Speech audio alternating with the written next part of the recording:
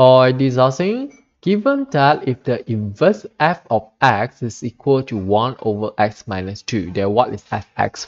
We know that if we take inverse x, compensate with fx, and we will obtain x itself. So what we have to do here, we just replace x with fx.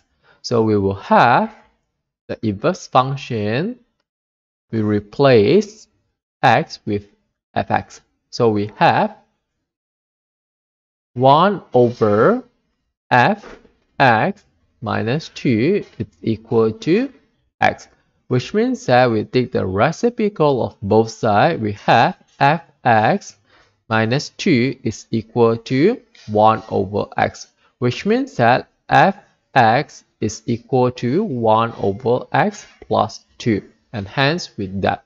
Okay, that's all for this video. Thanks for watching. Hope you like this. See you.